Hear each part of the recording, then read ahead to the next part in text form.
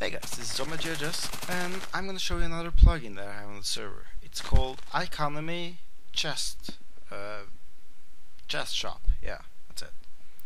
So the way you do it is, yeah, I've created my little shack here. This is the fucking awesomest shack in the world. Yeah, and I got some wood here, so maybe I want to sell some wood. Yeah, and some bones. I have those too. So I want to sell some woods. So what I do is I have a chest. I put the sign over the chest, and in the sign itself I write. So the first thing I write is blank, which is just remain blank. In the next one I write the quantity I want people to buy. So like, let's say I want to sell 5 apiece.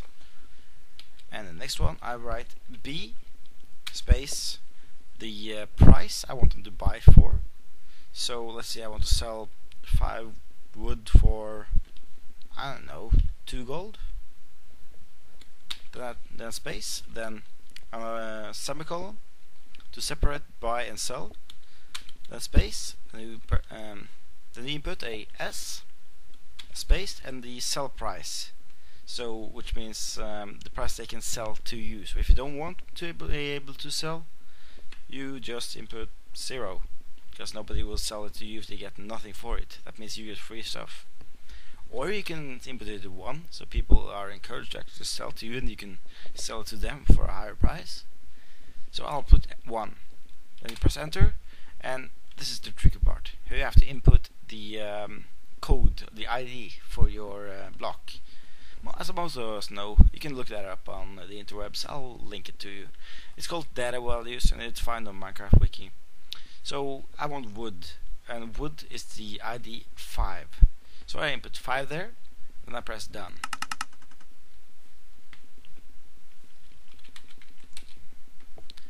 As you will see, that means it says that Stup is a seller, and I'm selling wood 5. And you can buy them for 2 gold or sell them for 1 gold. And if you right click this sign here, you will be able to buy. You can't buy now. I can't buy because I'm the shop owner. But if this had been someone else's, I could now buy wood. The only thing is, you have to have wood in the chest. So you actually have to input wood for them to be able to buy wood, which is logical. That's the best way to do it. So thank you guys for watching, and I hope we'll make some cool shops in the server.